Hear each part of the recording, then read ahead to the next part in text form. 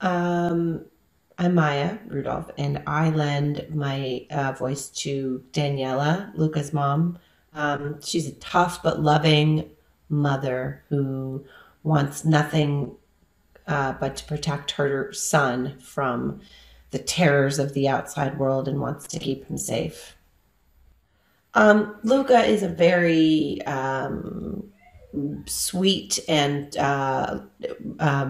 sort of reminder of childhood friendship and summertime, the romantic notion of summer, and if your childhood took place on the Italian Riviera, then this is what your childhood looked like, and very much about finding your people and finding accepting and finding acceptance within yourself, and also finding people that really get you.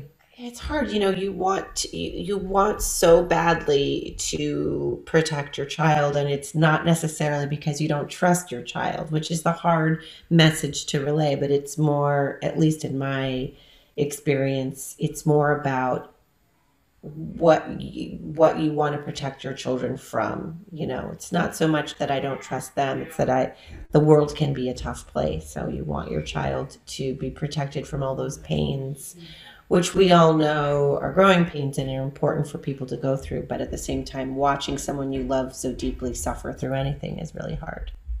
I hope people take away a sense of that nostalgic feeling for summer and the freedom of summer fun and friendship, and that discovery of when you find those friends for life, uh, that you can always tap into, that you can probably remember for the rest of your life.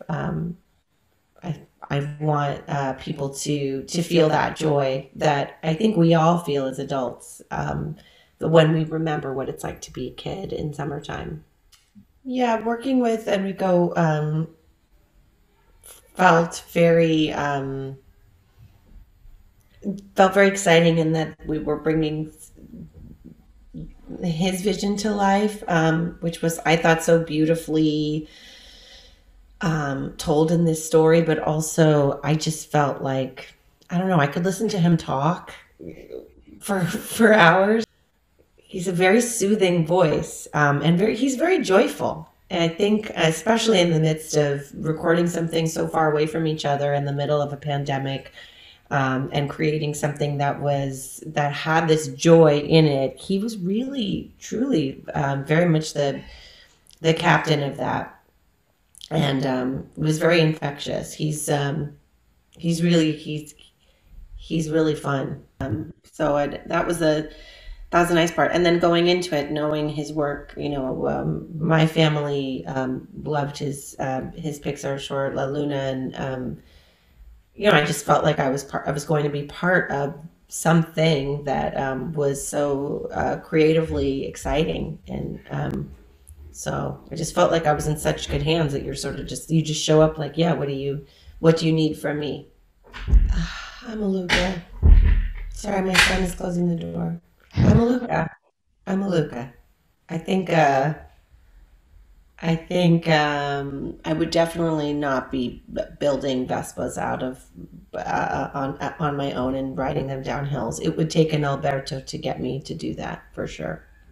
Yeah, I'm a Luca.